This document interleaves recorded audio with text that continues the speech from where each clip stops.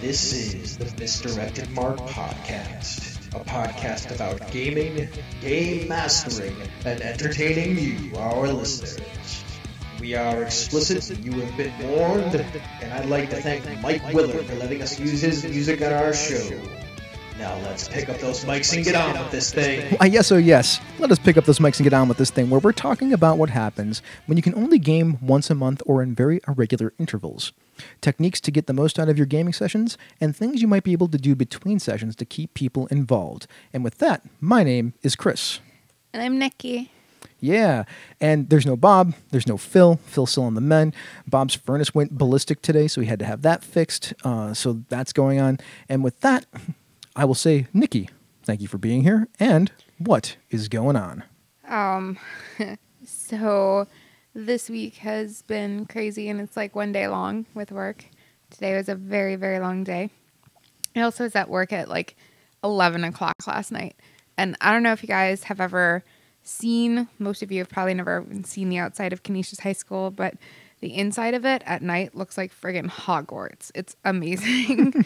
It's also terrifying when you're the only person there and it's like 10:30, 11 o'clock at night. Like, I swear it's an old mansion, and it was built in like the 20s or something. No, it hadn't been built earlier than that. Anyways, so it was built a really long time ago, and it's old and it's creaky and you hear noises everywhere. And at one point earlier this year, our boiler exploded, one of them. So like, it makes all sorts of weird noises, and being alone there is terrible. Your boiler exploded? Yeah, one of our boilers exploded. Like, how bad was it? Well, there was no one downstairs, but it exploded. I know what happens when a boiler explodes. Usually it devastates a bunch of shit. Like knockout walls wreck a bunch of things. There's nothing else in the room, and these are really old, like, infrastructure sub-basements. Uh-huh. So it didn't do a ton of damage, and thank God there was actually no one down there. Yeah, because they would have died. That happened the same day that we found out one of our students passed away. Oh. So we told the community that one of our students passed away. That's why that news wasn't nearly as cool to talk about, apparently, as the other I didn't thing. Tell you about it because I was kind of busy with other stuff. Yeah. For those who don't know, I used to work as a custodian, but I used to do maintenance on boilers. So, like, I've seen the aftermath of what kind of like a blown up boiler looks like. It's kind of terrifying. It's like a small bomb. I still haven't gone down to actually see it. I just go into the creepy fan room. If anyone has me on social media, you're welcome to hit me up to see the most strange server room that I have. It's basically in like a murder room. Her server room is in their fan room, and fan rooms are not pretty. Well, I mean, it's so it's where our connection from the outside world comes into the building. So it's not always pretty in those, and that's fine. But when you're a girl and you go down into a sub-basement alone with contractors, and you have to go by like this giant fan, and you have like, I don't know, 1.5 feet, 2 feet of room, just like shimmy down this hall to get to it. And then you get there and there's just this like boiler sound that's like the size of the entire room. And then you have this fan that's like, I don't know, 20, 30 feet long, just churning. And there's like a hatch that goes down into a catacomb-esque thing in the sub-basement. And you're just like, I could die here and no one would ever find my body. It's fine. Really, it's fine. Totally fine. On a happier note, for those who didn't hear the pre-after show, I took up cross-country skiing, went for the first time on New Year's Eve, and it's amazing. And I love it, and it's so much fun. Bought skis and a jacket and I did. I'm like, well, I decided to invest the money in making sure I didn't die in the cold. And yeah, it's wise. Was actually comfortable. Mm-hmm. Also, I was warm, but I was wearing like 6 layers on the bottom, 4 layers on top. I was basically just sick of doing laundry, so I invested in ski clothing. It's so she didn't have to go into her scary basement. Well, my scary basement isn't that scary. Oh, you guys heard last week, but I've been having bats in my house. Yeah, there was that. Yeah, that was great. I actually don't think I told the story. Oh, we'll tell the story in a post-after show. Yeah, I mean, we'll take a few minutes and talk about that, sure. I mean, I didn't want to tell it because, you know. Yeah, it's not for consumption on the regular show. Yeah. And the last thing I will say is I sports balled for the first time in a really long time on Sunday, and that was really funny. Watched sports ball. I watched football. To me, that is sports balling. And so I watched the crazy, amazing Minnesota-New Orleans game. So for anyone out there who actually enjoys football, which I know there are several of you, especially on, the hosts team around here, that was an awesome game to watch. Sad I didn't see it. It was also funnier to be sitting next to somebody who was a New Orleans fan as like the last 10 seconds unfolded. And it was really funny.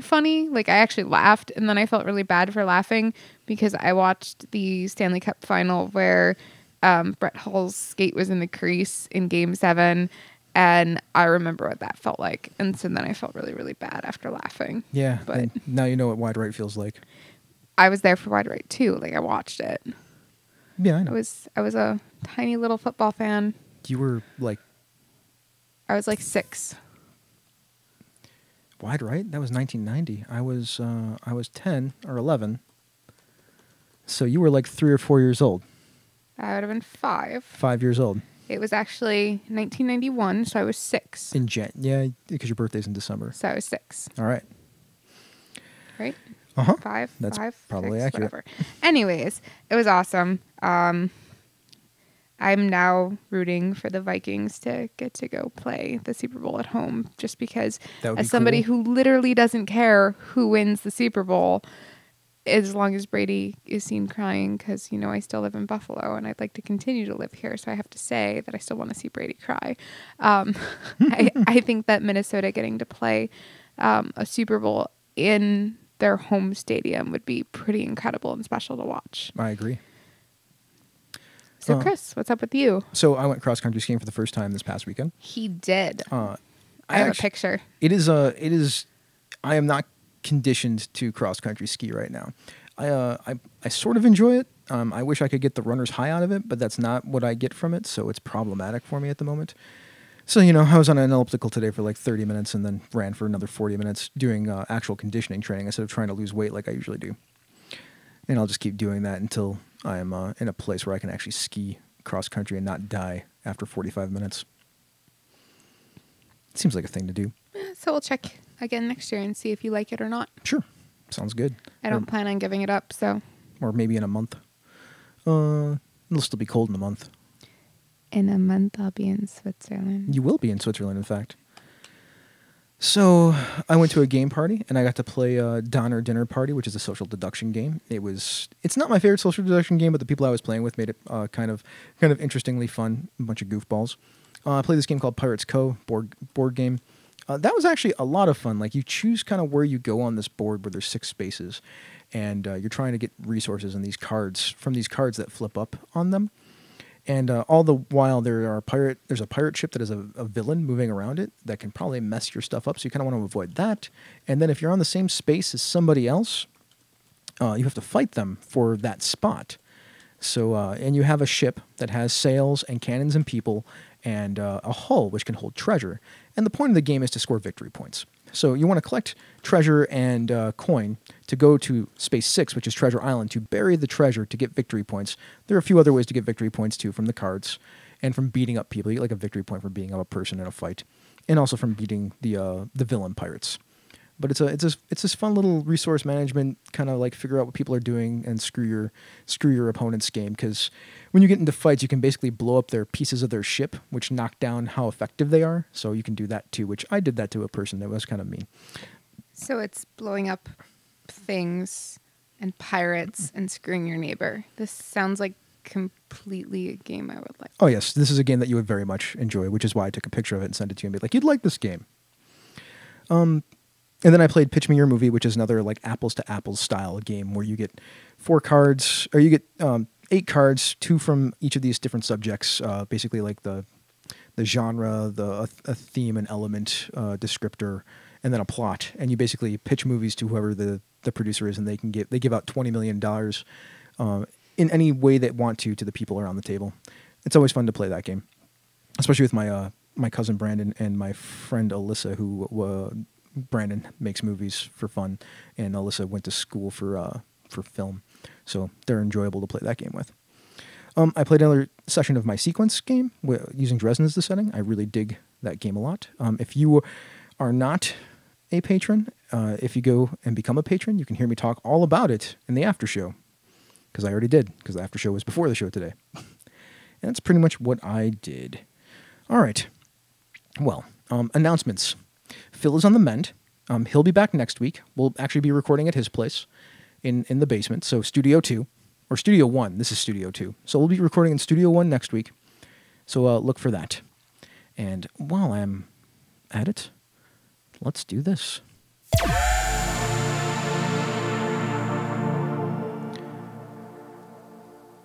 So Todd Crapper is a professional graphic designer, tabletop game designer, and writer. You have a part in this ad. I do. Look at that, I do. His game designs include Screenplay and High Plains Samurai. Mm-hmm. And his graphic design is just outstanding. He's got all the requisite skills, having a degree in print media. And has practical experience in a variety of mediums. I hear he's also worked for newspapers. Uh-huh. And he's created brochures for a variety of resorts and other outdoor activity companies, including like a ski resort. And his work on High Plains Samurai and the Lost Halls of Tyr is just stunning. Mm-hmm. You can check out his portfolio yourself at his website, toddcrapper.wordpress.com, and I will have a link in the show notes to that, and also on social media. And come on, with a name this shitty, he's got to be good. That's right. That's awesome. I want that tagline.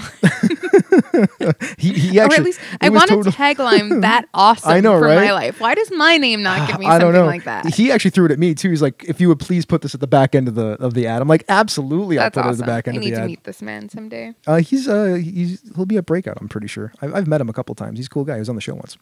All right, let's do this thing. Workshop, play better games, damn it. Oh my God, let's play some better games. Rah, workshop, yeah. I feel like you need to actually record that as a bumper so that, it sounds awesome. Oh man. Rob said he wanted you to sing the workshop bumper without hearing the music playing. Yeah, that probably won't actually happen. You can't get her to do anything that ridiculous. She's way too prim and proper for anything like that, especially in front of people. Well, on a medium that's recorded, I am. That's accurate. Get a few drinks in her, that's a completely different story. Come find me privately. Like, by drinks, you mean like caffeine, too. That's true, these days. All right. So let's do this whole regular thing. Since Phil isn't here, I'm going to make you do the defining thing. Oh, sure. So what is Irregular Gaming? Yeah, what is it? I realized I didn't do a thing with these notes. Like color code them? Correct. Which is going to be so awesome. Oh, no, it's not going to be I'm just awesome going to make you talk a lot. No, I just talked for 40 minutes waiting for you to get here. But your adoring public loves you. Oh, yes, my adoring public. That is the first time anyone's ever said that. Ever. In the history of anything. Anyways, so Irregular Gaming is any gaming that is longer than bi-weekly. That's what I would consider Irregular Gaming anyways. So that's what we're going to work with here. So if By longer than bi-weekly, you mean like space between sessions? Correct. Yes, absolutely. So, Nikki, what are some problems that this causes? So your players can sometimes have a problem where they don't remember what happened between sessions. Mm-hmm. Even, sometimes you as a GM might sit down and start to try to prep and be like, did we cover that last? Like, where were we? If you miss a session for some reason, like it happens to fall on a holiday or whatever, it can be a month or more before you get to play again. Mm-hmm. You run the risk of the game itself not being engaging enough to keep interest. Like if you have to perpetually be like, what happened? Where were we? Yeah. You don't have that kind of continuity that drives your story. For games that are a little bit more technical or have more rules, you can actually just plain out forget the rules or the procedures of play. Which is a problem. Yeah. I mean, even as good as everyone is, like Swords, we sit down after like a couple month break and got to break out the cheat sheets and be like, how do we play this game again? That's right, because it's really confusing when your game has slightly different rules for different ways, for different parts of play. Like that gets really confusing. All right, so we'll go point for point back and forth. Like, how do we get the most out of our session when we have these irregular sessions then? What is the first thing that we do? we don't scroll past where we are in the show notes. We lose our place. That's true. That is always a good thing to do. All right. So first and foremost, you have to have a portion where you actually recap and make sure that everyone's on the same page. I can't tell you how many times. So most of my gaming for my entire life has been irregular. I don't think I've ever played in a weekly game like since the first summer that I role played. And having done a lot of LARPs are monthly around here. Yeah. So I have a lot of experience actually with both playing in and STing or GMing very irregular games. It's strangely the reason that you're here. Yeah, well, I mean, I'm here because Phil is broken and he's missed. Oh no, because we were gonna do this topic because of you. And because Avi suggested it, I think it was. And I think Avi suggested it. Yes. And that's what it was in there. So anyways, you have to make sure that everyone's on the same page. If you don't, it just ends up really disastrous. Yeah. You start and then you end up having a break from the story mid through the first part of the session to try to be like, oh, right, that's what happened. Yeah. That happens quite a bit actually when we have these problems. So this kind of addresses the problem with remembering what happened there. And what's one of the best ways to do that? Well, taking notes, right? So I'm bad at that. Yeah, I'm very lucky because I play in a game with Kevin Lovecraft, and Kevin Lovecraft takes amazingly good notes. And Glenn does it for our other games. And Glenn does it for us too. So I mean, that is a wonderful thing that he does. One of the things that I found from games is that getting different notes from different perspectives helps. So the GM having their own notes is great, but also having one or two players, they might have caught something completely different or had different impressions of something that was said. So one of the things that I would generally recommend is to actually pass out note cards to your players at the start of the game. Yeah. That way they have a space dedicated to jotting down those notes. You can collect them so you can kind of review and see where your players are. And if you want them to give a little bit of a longer description or something, and this is kind of borrowed from how we do things in LARP world, you can actually ask them to write something a little bit longer, maybe give them a bonus XP or two or something as it pertains to your game, however you want to do it. And I think that it's really interesting to kind of collect I don't think that any of us really look at the exact same scene the same way. So if this is the only way that you remember it, you kind of have to have that little bit of thread to know where another player was thinking, particularly if it's something that you guys are trying to figure out in the game world, or else you just kind of lose something. Yeah, I agree. Another really clever thing that you can do, especially since we live in this age of digital technology and a lot of us play games online, is you can record your sessions, especially if you have time to listen to them. And these can be useful for any kind of game, really. Especially these kind of irregular games, because then you can actually go back and listen to what actually happened in the previous session. And believe me, the things that you thought you said in that session, they're probably not the things that actually happened or were said in that session. Is the chat room still talking? Because it died out on me. The chat room is talking. Rob started with, I feel misled. Oh, that. I thought this was going to be like gaming in a hot air balloon and stuff. Yeah, that would be interesting in regular gaming. Somebody else followed it up with, I thought it was going to be a discussion about Pepto versus Mira. Yep, that was pretty funny. I'm sorry, I lost it. That's okay. I was trying really hard not to lose it. We can keep a count of how many times Nikki loses it. Yeah, tonight, I mean, I'm very prone to laughter. So tonight. we're at 1. We're at the count of 2 technically, I guess, if both of those things got you. So that's two Nikki laughs. 2 Nikki losing it tonight. So keep trying. All right, let's talk about starting with genre specific action. I always like to start with action, but action can mean different things in different genres. So what about drama? I don't know where you were going with this. This was your point in the show notes. These are all my points in the show notes. I was trying to pass it back and forth, but fine. I'm going to have you cover part of this. Sure. So the idea about drama is about conflict and interaction that is meaningful to the session. So the idea is start with a social situation where people start putting forth what matters to them, and hopefully that will play out into the rest of the session. So are you suggesting we open a session with a particular type of genre-specific action? Correct. That's where I'm actually going with this entire thing, because every genre will have different types of things that are the action to that genre. And I just dropped my phone onto the floor. So That's why don't you continue with the next point? You had investigation on there. So like crime scene, the mystery, whatever starts your investigations trail to kind of get players down that route.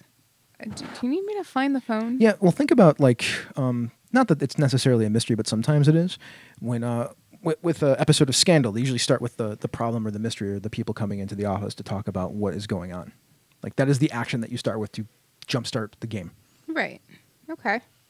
So action adventure being the easy one, you start with an action sequence because it's like in the name there. That's right. So like think about Indiana Jones and the Raiders of the Lost Ark. He starts with exploring the crypt tomb thing, and then what happens? He gets chased by a boulder out of the tomb. By the way, spoilers for anybody who hasn't seen that. It's like a fucking 30-year-old movie. That's not really spoilers. So and everybody knows the boulder scene. I haven't seen the movie and I know the boulder scene, so it's fine. So you also have the horror genre. So if you're trying to gear up for that, you can start with a death, a introduction of a monster doing something terrible, a villain, something like that. It's the Monster of the Week start, right? Like that's what Supernatural starts with in almost every episode, except, maybe not in the last like 7 because I haven't seen them, but the first 5, that was the thing that happened all the time. So you can do that for your games.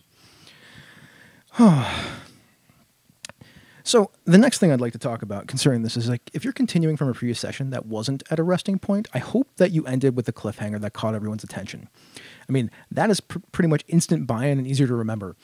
I would also suggest that you don't end these kinds of sessions with cliffhangers because who knows who's going to be at the next session. So that could be a problem. And for other reasons that we'll talk about later. Yeah, absolutely. So the other thing is the pacing of these types of sessions can be a little different. You might set up goals for your players that are just clearly missing something in the chat room. No, Rob got me. He's like, Chris is such a goddamn pro. This video is amazing. Me going back and forth in the mic and trying to find my phone. For those who didn't see that because you're listening to this in podcast land, I was like crawling around my living room looking for my phone, jumping back to the mic to talk. All right, continue. Without bumping the mic. Without bumping the mic. That's really the like awesome part of that. There is no panda putting it up my hands on my head going on here right now. So depending upon the length of your session, you might end up having different goals for your players. For example, in a 2-hour game, you might want to try and keep a pretty high pace and make things happen quickly so that the game feels like it's moving forward. 2-hour session, when you're playing it regularly, you just kind of want to get those punches in there, get as much action as possible, cover as much story as possible, and, then let it sit out there. Mm-hmm. I mean, I would personally suggest lighter game systems for stuff like this so you can move through your story quicker or at least keep your pace better and not get bogged down in rules and minutia. I mean, I'm a big fan of Swords Without Master for something like this, Fate Accelerated for smaller groups. I think Fall of Magic is a wonderful game for a short campaign, and I think Powered by the Apocalypse games are pretty quick as far as pace goes. A 4-hour game, I think like you have a little more space there. So you can give players some time to stretch scenes, but you should still really have some goals that you want to achieve. I mean, it's always good to have a goal or two that you really want to get to or a scene or two that you're kind of driving at. Like you don't have to be beholden to that stuff, but at least having that thought or that note card or those couple notes there will let you have something to push towards. So beat-wise or kind of story pacing-wise, what would you do the most differently if you were playing it as a regular game versus if you had a week-to-week group? I would always want to make sure that my story beats, like I don't have too many that I want to get through. Like if I'm things about mysteries, unless you're playing some sort of weird game where the mystery is emergent, I'm not going to have a lot of beats in my mystery. I'm going to have my beats be like my spine beats be like 3 or 4. Because I know I can get to those all in that period of time, or whatever the number is in that period of time. Or if I want to have a larger mystery, I'm going to make sure that my resting points for that mystery, where people can jump in and out, are those 3 or 4 beats, or whatever the length is of my group for playtime. That's usually where I try to hit that. Like, I want to make sure that I'm playing 2 resting points in my story arc and my story beats. I want to try to include as many people as I can, but that's usually kind of hard depending on how long your game is.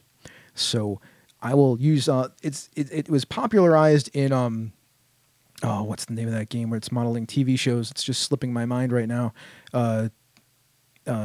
Somebody will say there's this game. Sorry, do you know? No. There's this game where you're actually playing out TV shows, and I can't remember the name of it. I'm sure someone's going to yell at me. Thinking of Action Movie World, right? No, not at all. Okay. No. Primetime Adventures. There we go. Found it. It will have every adventure will sort of let you put somebody as like the lead character for that adventure, and then a couple people as like the B plot characters, and everybody else is like the C plot characters or not characters that matter to the plot or whatever your story is or whatever your beats are. I would definitely model that because you can't really spotlight everybody all the time, depending on how long your session is. Especially in the 2-hour session, just pick somebody, let them be the main thing. In a 4-hour session, pick somebody, let them sort of be the main thing, and get some B plots in there. If you're playing all day, then you can sort of move it around. You might even have more than one story arc. Make sense? Makes sense to me. All right. And I guess it leads to games that are longer. Like, they give you more leeway, but it might be important to keep more notes since more is likely to happen. I know that Brett from Gaming and BS, when they get together, they play like all day. They have like weekend sessions because they only get together like once a month, him and his group. Right. And I know they play multiple games, but I know they play those games for like 6 to 8 hours, I'm pretty sure. Unless Kevin wants to correct me on that. I know he's part of that group. I just keep thinking of the game that we've all been playing at the cons, the Night's Black Agents game. Yeah. And you go like 3-6 months between playing those sessions. Yeah. Yeah, but we do. They're so much fun. They really are. I really quite enjoy that game. Yeah. And the characters and the players and the way that they bring it. So I guess the next biggest thing, and the thing that I found the most fun to kind of develop solutions for and grapple with is how to keep players involved between sessions. You're addressing, by doing so, the problem of engagement and remembering previous sessions. Because even if it goes a month, maybe 2 months without playing, if you're keeping them involved between sessions, which we can do now with modern technology, Yep. Yay, technology! Woo! Okay. You can actually really realistically have less time that players are actually not engaged in the game, even if you're not actually meeting around a table. Yep. So something for the players to do between the sessions, you can have recaps or downtime activities. If you end up not ending on a cliffhanger and time passes between sessions, ask your characters what they would be doing. How would they interact with the world? Like, each character has their own motivations. And I'm sure every one of us has been playing in a game at some point and you think to yourself, wow, my character would really want to do X, but I don't want to split the party, or I don't want to take the attention away from the group.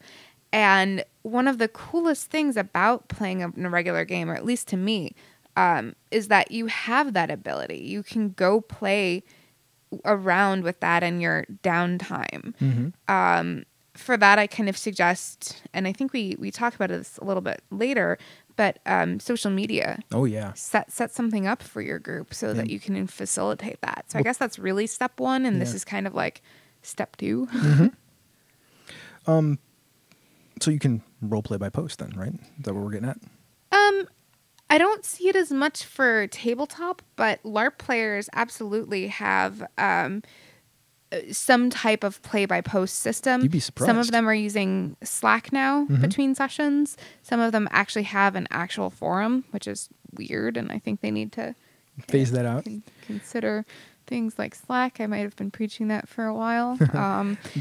There are plenty of tabletop games that do that with different platforms. Like, they'll have interactions and role-playing between sessions as play-by-post type stuff. Which is awesome. Yeah. I just personally haven't seen it in my groups.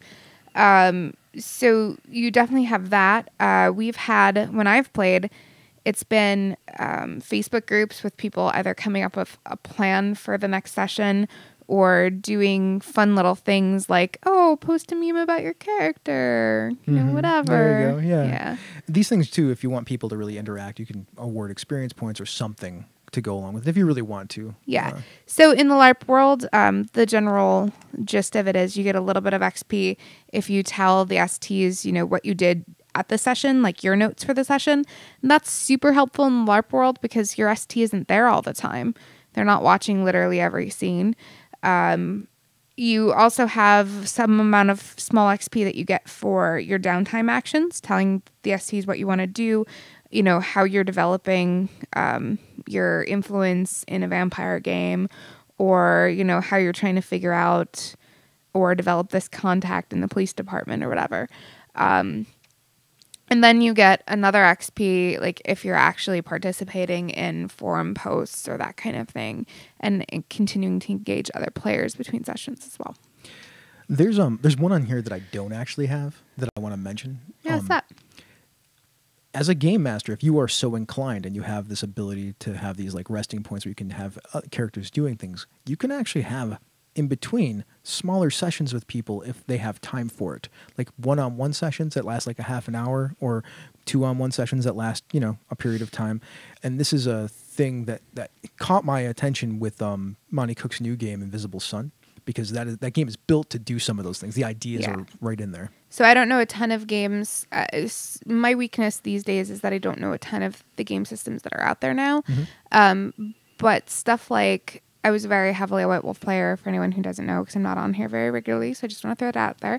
Whatchamacallit, Mage the Awakening was very heavily built for you to have that kind of one-on-one time.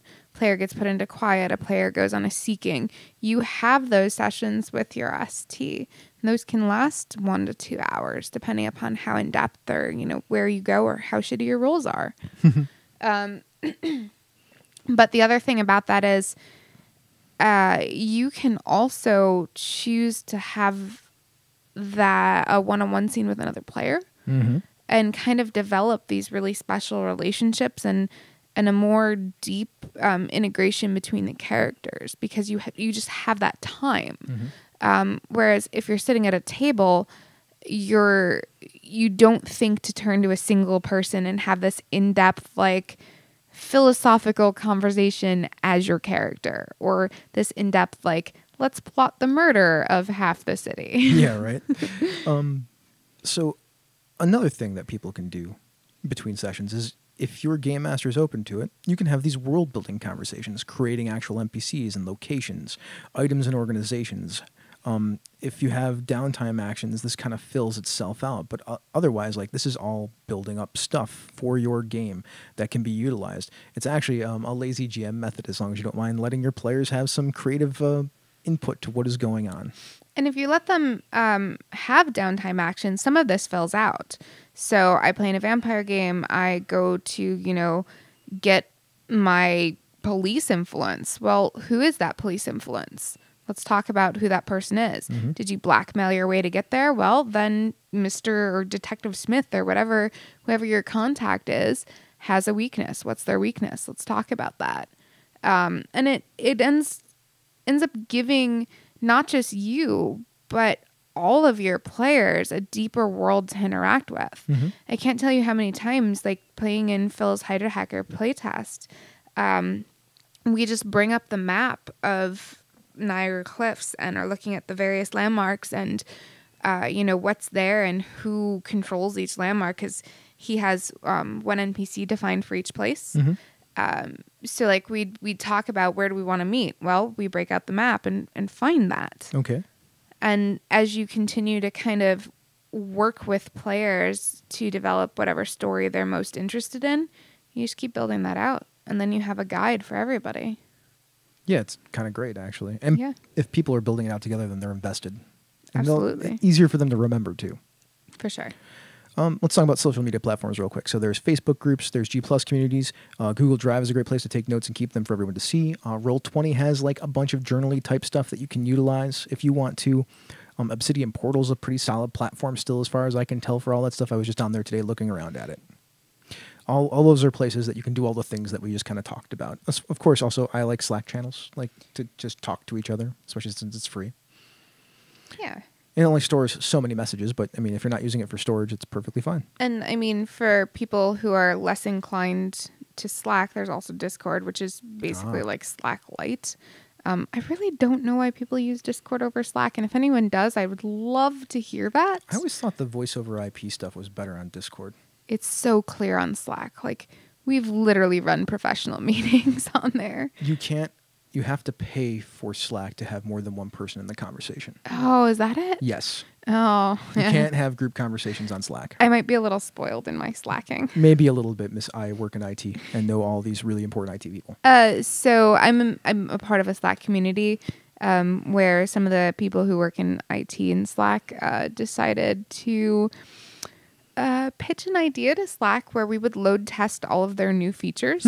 So we have a free paid account, and it's got, last time I checked, around 14,000 users. And when Chris first told me how much Slack cost, I almost died. Yeah, because it's per user. Slack is a cost per user, and it's So- that is a lot of free money that Slack is kind of giving away. We're super lucky, and so I don't actually really know some of the features. Rob's like Jesus Christ. Yeah, it's crazy. Yeah, it's kind of crazy. All right, we're gonna take a break. I would say we'll go to the chat room, but I really was having a hard time paying attention to the chat room. If you want to do whatever you're gonna do. Oh no, my Slack room just refreshed. Oh no, you mean your Twitch room? Yeah. Oh no. But before that, we're gonna do a network blur because there's other great shows on Misdirected Mark, such as Bone, Stone, and Obsidian. So Wayne and Robert take monthly deep dives into the Dark Suns setting and discuss it across all editions of D&D. I mean, who doesn't love some Dark Sun and some post-apocalyptic D&D? I mean, there's no gnomes there. It makes it great. All right. Did you notice anything in the Twitch that you wanted that anybody was interested in talking about that we should be talking about? See, I was just about to say you do the thing you were gonna do, and I'll just read through the chat, and then my chat refreshed. I know. So I don't actually have. Yeah, sorry chat. that doesn't really happen here anymore, and I just Ange wants to know, what do you mean no gnomes? gnomes were exterminated. They're all dead. So part of the Dark Sun thing is like a bunch of the bunch of the Sorcerer Kings kind of went on these let's kill all of a race kind of situations, and the gnomes got all wiped out. There are no gnomes in Dark Sun. They're all dead. That's just the thing. Good thing that we don't. So gnomes like, but I'm a gnome. I'm like, good thing I am too. Good thing we don't live in Dark Sun, right? Like we can never go there because we'll be murdered. It's a kind of a problem. Don't go to Dark Sun. Don't go to Dark Sun. It's a bad, bad place. Okay. Let's talk about the advantages of Irregular Gaming. So when you don't play as much, you can spend a lot more time creating, man. It's just way easier to find prep time. And I've never played with groups that grab props, but you have? Oh yeah. So we played a Star Wars game where people would go and get like some of the figurines and paint them and like bring them to game. So if we happen to steal or borrow or incorporate, depending upon how you wish to present it, a new ship, the next session one of the guys would inevitably have that ship there for us to kind of use as a prop. I guess it really depends on how much y'all are using like a map at the table or what exactly you're doing there. But you can also use props to increase the mood. So let's say you're playing like a murder mystery game, turn off the lights, play by candlelight, have a mood backing track, have a Spotify playlist, however you want to do it. I've also, one of the coolest experiences ever, it was super special. They used to run twice a year games in Buffalo called Black Tea. It was free form, somewhere between a LARP and a tabletop, depending upon the day. And they'd like decorate the room. You wouldn't generally play in a ton of space, but you decorate the room based on whatever the theme of the game was, which was super cool to get to play in that environment.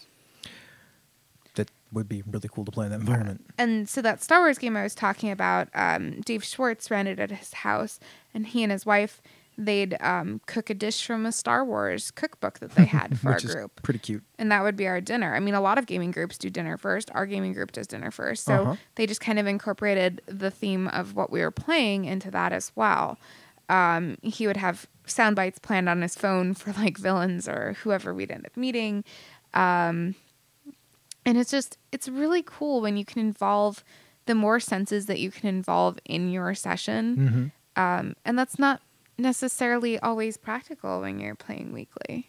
It's true. I mean, it would be awesome if it is, but we all have limited amounts of time, right? Yeah. So prep is a thing, right? And if you play on like a Tuesday night or a Thursday night and you come home from work and then you have to cook dinner and get ready for the game, it's really not practical. Yep. But if you are, got 3 or 4 weeks between games to figure this stuff out, you can have your specific playlists and the candles and the setting kind of like ready to go. Because it's kind of like your thing then. Like that's the thing that you've been working at. It's your hobby. Let's talk about another advantage that you get, which is that your character is a person unto themselves in a lot of ways. Like in many ways, because it's not like this constant group dynamic, group ensemble thing, you can explore your character's persona a little bit more, and you can take some time away from the table with all those things that we talked about earlier with social media and whatnot to showcase your character to the other players too, because that helps. Like, I mean, It's good to show who you are and to know who you are as a character, but it means a lot more when you can just show that to everybody else in some way, shape, or form. And maybe not the other characters, but at least the other players. You also learn a lot more about your character the more situations your character's placed in. That's true. So if you have an ST who is allowing that downtime actions or the role play between sessions, you end up in a lot greater variety of situations, and you learn how does my character react to that stress? How does my character relate or react to this emotion? And you can get some pretty cool character stories from it. And I know you and I have had some not so kind fights sometimes, because a lot of my gaming before I met you was LARP.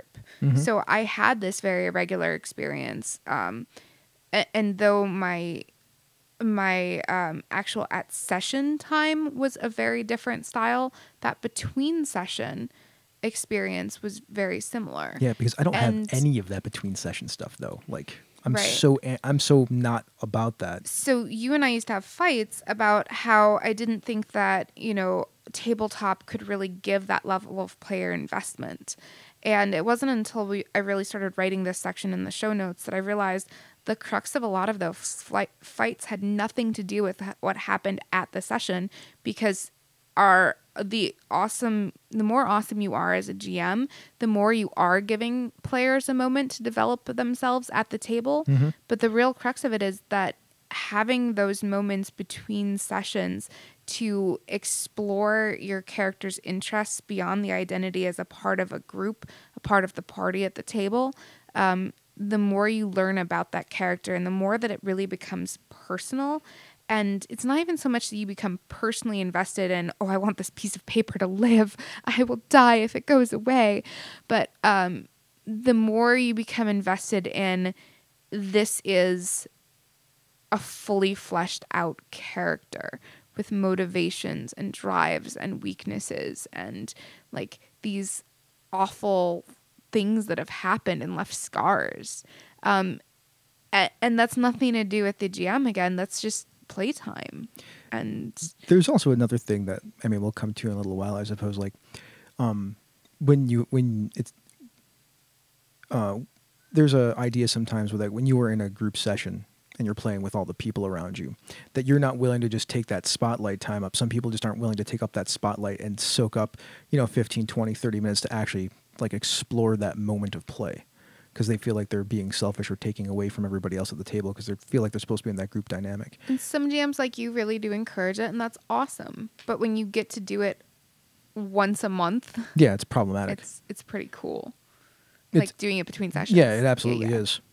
So,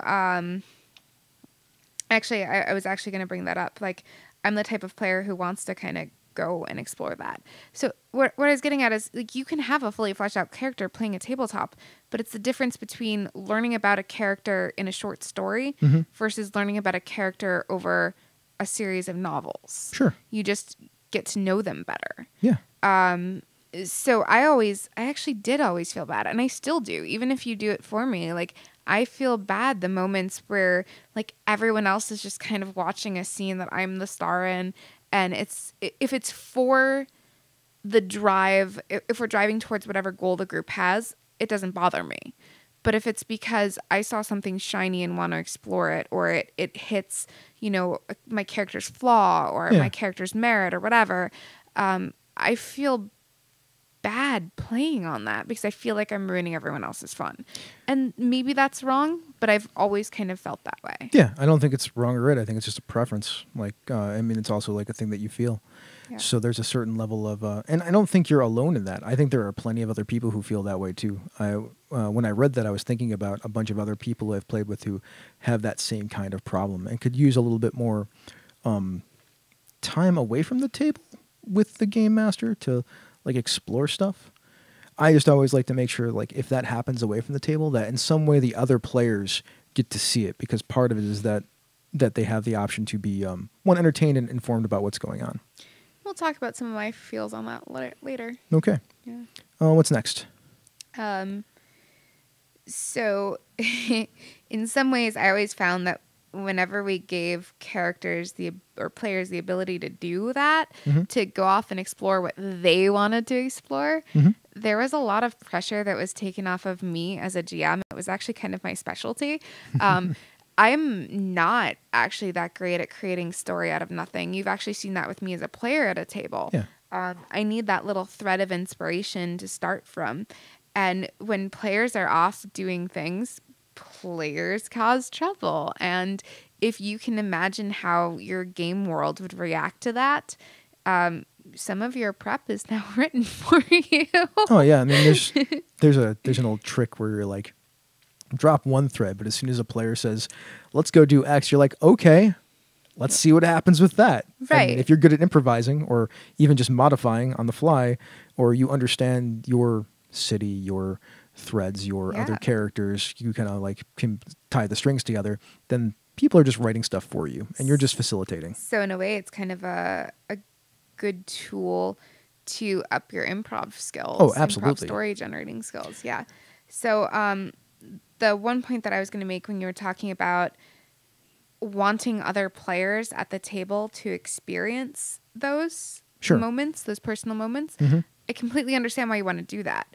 But there's a lot of games, particularly ones that encourage your PvP. Well, then, of course, then you don't want to have that at the table. Having it there, no matter how good of a role player you are, you can't unhear something. That's absolutely true. So if you think about Vampire the Masquerade, if you're stabbing each other in the back while everyone watches, there's going to be moments where either you end up not piecing together what your character would have deduced because you don't want to metagame, or you can sometimes have players who have really strong emotions like anger or hurt at the table as they're watching players start to plan to screw them over. Yeah, absolutely. And that's a very bad situation to deal with sometimes. If you give the players the opportunity to express those plans between sessions and then give them the reasons, use your sessions to give them reasons to continue to interact with each other. So again, using the example of Vampire the Masquerade, like a court or Elysia, or something that brings them all in one room again.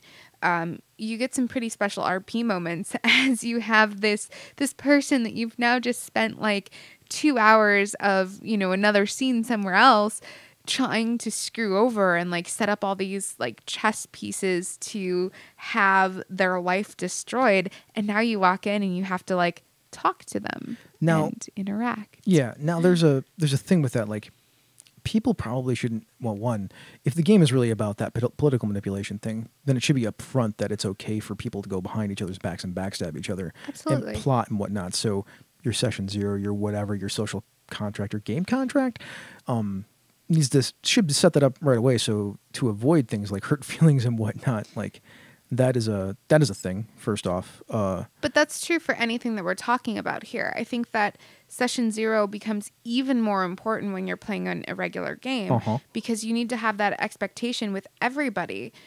Is it okay to play if not everybody's available?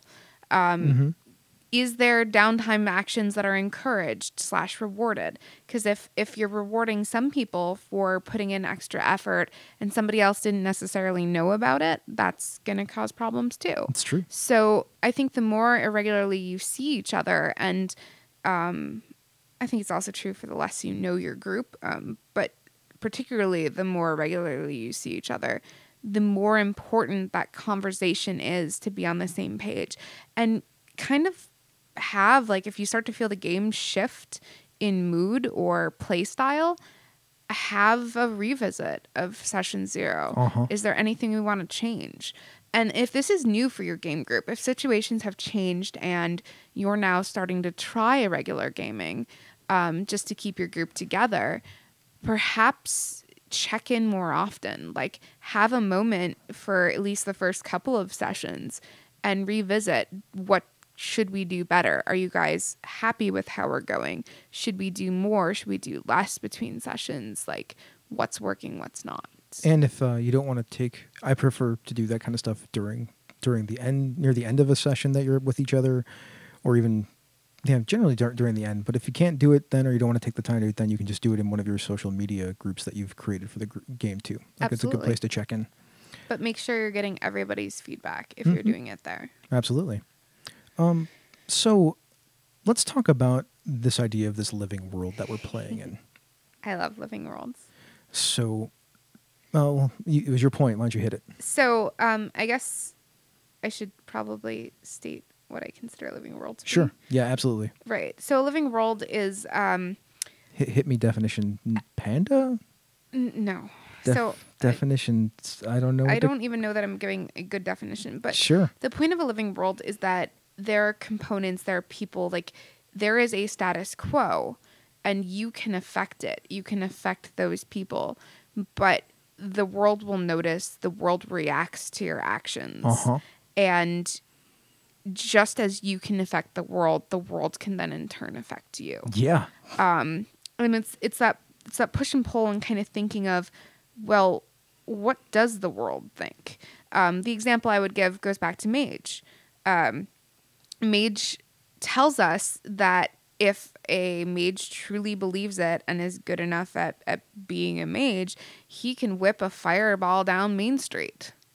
What does the world do to him because he's done that? Yeah, because the world reacts to mages doing things like that. And he gets paradox. So there are games where this is built in. This concept of a living world is built in. You can see it more in some social games too, or more games that have like a social rule set component, like Urban Shadows. Yeah, because debts. You have debts. You have your rumor system. So that is something that's codified in there, but you can do it for any game. It's true. I mean, for instance, if you're playing Vampire the Masquerade and you take out one of the sheriff in town's lieutenants, the sheriff is probably going to start coming to look for you. Sure. And you can have it as simple as you're playing D&D and you've, just destroyed, a drow city. The next city that you come into, people might hear about that. Or, you killed that dragon, now you're famous, but you're also probably rich, so people are going to come after you for that too. Yeah. Yeah. Consequences for the good stuff and the bad. Yep, absolutely. So when you allow individual actions to mean more, the world is explored because you're creating more and more NPCs. Yeah. The more you're giving a person the chance to go out there and say, I'm going to talk to a person in the mayor's office. Well, now you have an idea of what the mayor's office looks like in your city. And what we're talking about here is, like, it could be individual actions during play because LARP, right? But this could also be those individual actions that you take between sessions. Exactly. And then you can bring the stuff back up in the actual session that you're playing. And that's where we're going with this here. I'm kind of modeling some of the experiences that we've had because LARPs have been doing this for forever, right? Like, we can borrow from them because it's still role playing. Yeah. But you can come back and have that if your player has, gone to investigate or attempt to buy some sawed-off shotguns, and they got into an altercation with a local gang and burned a warehouse down. And this happens like 2 or 3 times. There's now news stories. There's now an increased police presence, probably, that your players have to deal with the next time they're out there trying to do everything that they would normally do. So part of your prep, if you're allowing those downtime actions, is to kind of correlate everything that everybody's done. understanding that not everybody knows, Johnny went off and did this, Mary did that. And you're not going to tell everybody that's what they where did. it becomes actually more interesting, when everybody doesn't know what everybody else is doing, because now you can start, that is a way for everybody to start figuring out that things have happened. Yeah. And the world is reacting to the things that have happened. It's really clever if you're going to play a game like Urban Shadows or something like that, or a game where everybody's not actually telling everybody what's going on. And so now you as a GM have the responsibility to correlate these, but you have the fun of sitting down and correlating these. And I say it like that because you're not only deciding how other players hear about this in the form of rumors or in the form of messages from their contacts or in the whatever, form of how the world has actually changed. or news stories. Yes, exactly. But you can now drop your own plots this way. So there was a comment before it reloaded, so I apologize. I don't know who said it. But the comment from somebody in the chat room way earlier when we were talking about investigation and mystery type things was that sometimes you either get players who miss it entirely, miss the clues entirely, or players figure it out within the first 10, 15 minutes. And you're like, well, what are we doing for the rest of the session? You have the ability to build this kind of investigative thing with much smaller clues and build it up over time by dropping it as part of this, hey, this is what you've heard from your contacts. This is what the world is telling you. And this is how the world's acting now since the last time we played, since time has passed. For those people who have listened to a billion episodes of Misdirected Mark, go listen to the Mysteries episode. And then that I have problems with that. There is the trail methodology. There is the onion methodology, which is what you're talking about in a lot of ways. Those things are great for that. That is a perfect way to conduct mysteries and to show that stuff off. So I guess what I'm thinking of is the pacing of that there. If that's not the focus of your session tonight, but it's a component of your game, it doesn't necessarily matter. However you choose to drop trail versus not, or versus onion or whatever other methods you have, it doesn't matter how slowly that plays out because it's a component to the things that folks are choosing to explore. Yeah. The other cool thing about having a living world is your players have a much greater control over how that session goes. Think of the traditional adventure style gaming.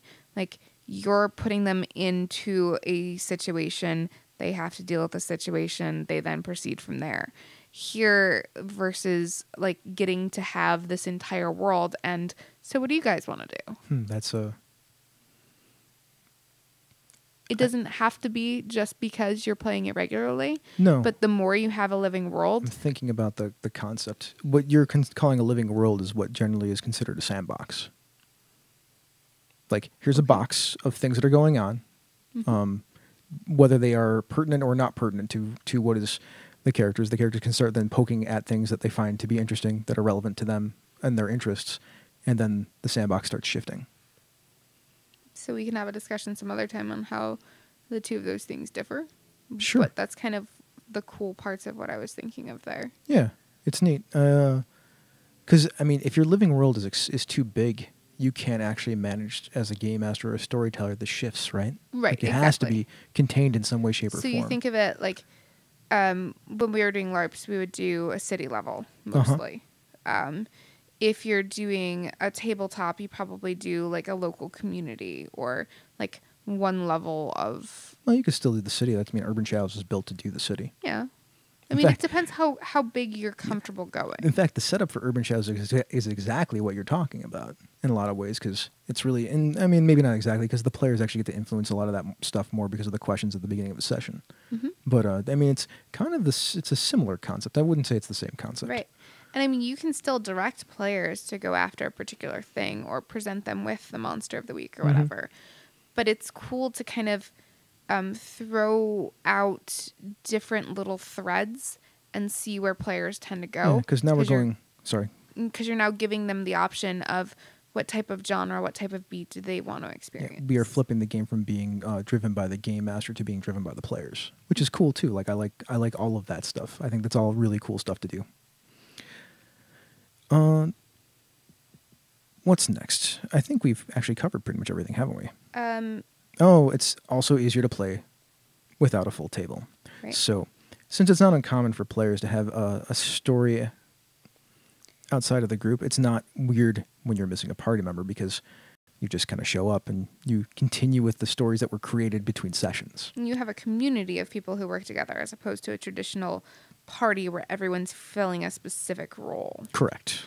And also because of all the stuff that we just talked about, the idea is to create story between sessions with these characters so that when they come to the table, they have their own threads that we can pull on. So if they have their own threads that we can pull on, then we don't necessarily need the main whatever the game master brought. I don't even call it the main. We don't need whatever the game master brought to play. We can just play with the people and their threads. And so if somebody can't make it for some reason and they miss a session and they're now 2 months without play, they can still be engaged because they have options to continue that role playing and continue learning about the world in between sessions. It in fact makes the living world idea a more useful setup to play games like this. If you're not, especially if you're not expecting to have everyone at the table every time, works a lot better because you don't have to worry about missing players. We used to do this kind of thing in college with just pickup games. You had your own character. Oh, nice. Saturdays we'd sit down at 1:00. Whoever was there. As long as we had 4 players, we'd run. That was pretty awesome. So what types of games fit this the best? Well, we've mentioned a bunch of them already, actually, during the session. Like Urban Shadows is one of them. The debts and the rumor system really work pretty well there, especially the rumor system. Isn't the rumor system the part that goes right at the beginning of play, if I remember correctly? I believe so. Yeah, that's pretty slick. I mean, I've only played it at a con, so I just read it again. I'm pretty sure that's what they called it. Vampire. Any type of political intrigue. Yeah, political intrigue is great for all this kind of stuff, right? Yeah. Also, conspiracies that you're trying to unravel. Yeah. Yeah, like that. Those kind of games are great for this. And just because we're saying these things and they sound like they're supposed to be like a political intrigue and conspiracy type stuff, do not necessarily have to be modern or modern fantasy. Like, you can do that stuff in any genre that you want to. That's accurate. Yeah. Invisible Sun was built for this kind of play. That is just a thing. Like, from everything I've read about it and heard about it, this is exactly what Monty Cook was kind of aiming at when he designed that game. So I think you can do it with pretty much any game, but you are challenged more if you play something that is a lot heavier rule set. And we see this with my kids. They only get to play twice a month at most, but sometimes they'll only get to play once a month or once every other month a particular game because that's just, when they can get everybody to sit down.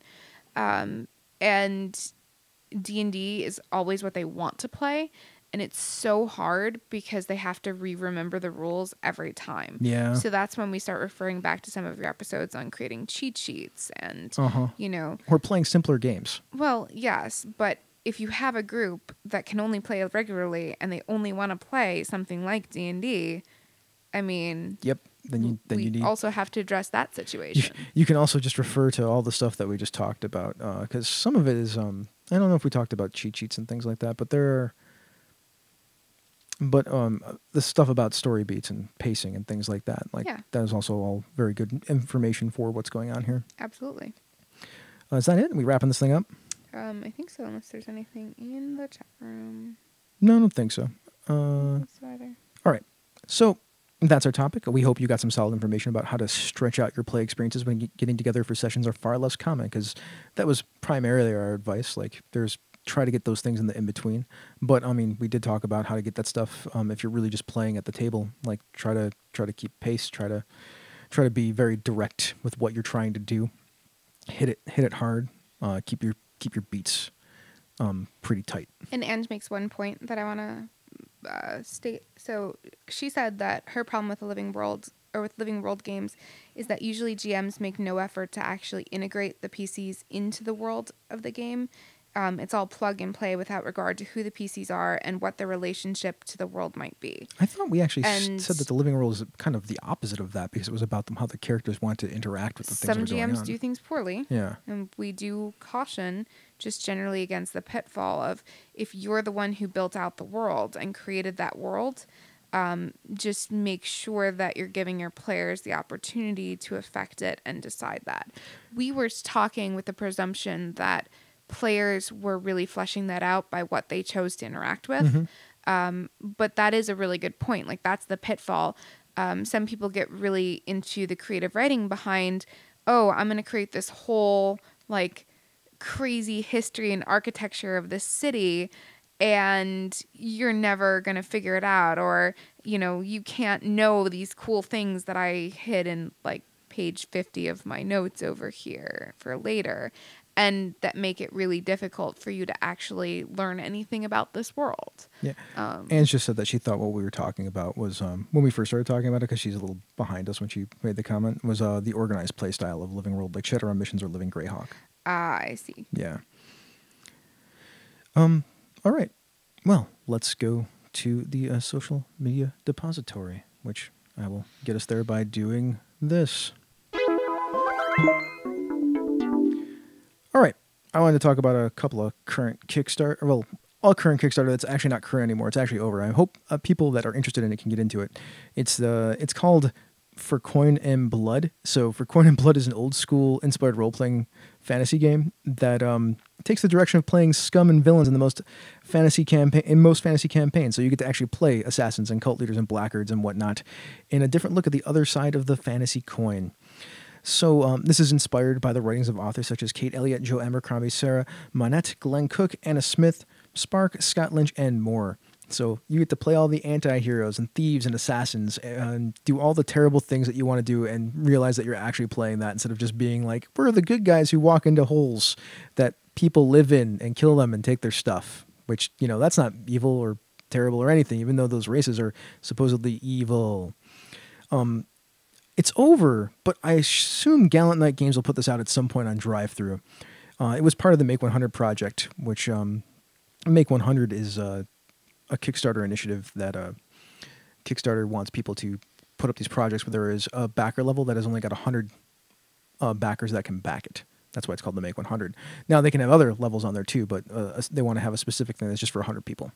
That is the idea. So it's a pretty neat little project. I mean, who doesn't like playing the bad guys? And this is a thing that's actually designed for you to play the bad guys instead of everybody having to make it up on their own and deal with all that stuff. Another fun thing, Chris Shorb, he found a crowdsourced herbs effects and herbs and spice name generator. So that's kind of cool. I actually pulled it up and came up with some of the names, which I wanted to throw at Nikki because Nikki likes to cook, and I'm kind of curious as to what you would create with some of these names. Yeah, I know that you hate it when I do stuff like this to you. I do. It's okay. So, Ember Basil. What would you do with Ember Basil? I mean, basil can be used for pizza. I mean, it could be used for pizza, but you don't really eat pizza. You do make pizza occasionally, though. Caprese chicken. There we go. Caprese. So Ember Caprese chicken. Mm-hmm. I mean, I wonder what the Ember part of the basil is. Do you think it's like already kind of like on fire and hot? Maybe it can cook for you. I mean, I feel like maybe you can actually grill the chicken on the Ember from the basil, and then so it's just kind of like a smoked basil flavor. That's interesting. Yeah, that's a very interesting thing. One more. Water caraway. I have no idea what caraway is. Do you? You're from Buffalo, dude. Yeah?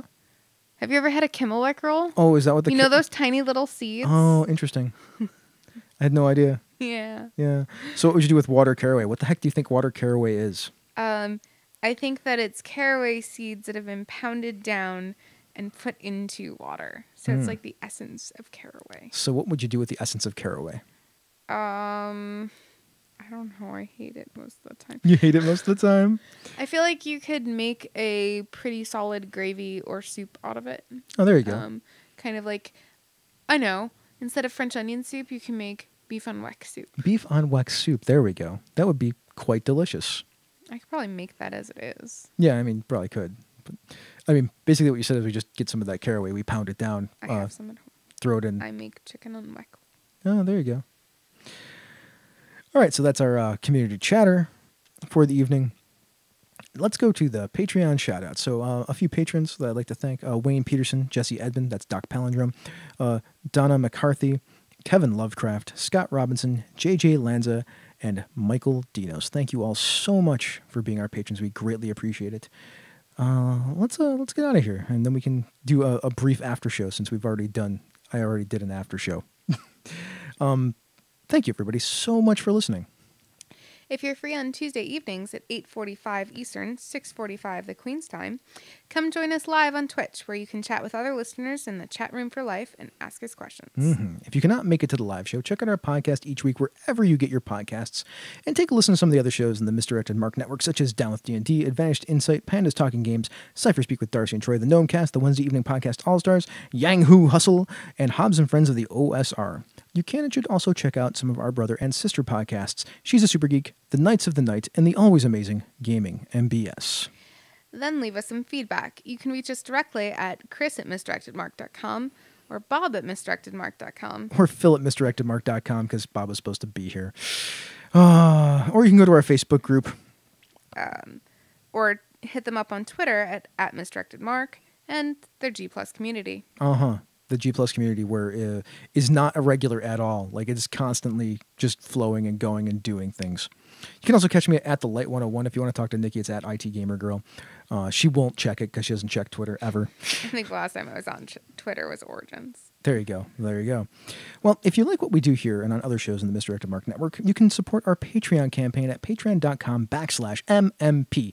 Patrons get access to the after show, pre-production show notes, musical parodies, the Pandas Talking Games bonus outtakes, and other special releases. And with that, this has been a Misdirected Mark production, the media arm of Encoded Designs, a mic drop. We out.